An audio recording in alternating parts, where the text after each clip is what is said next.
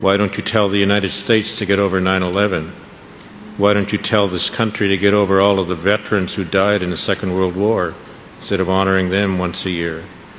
Why don't you tell your families to stop thinking about all of your ancestors who died?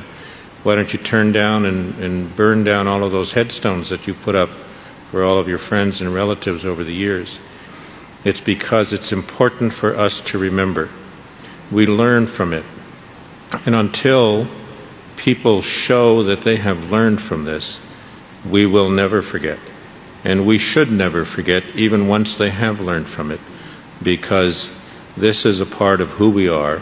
It's not just a part of who we are as survivors and children of survivors and relatives of survivors, but as part of who we are as a nation.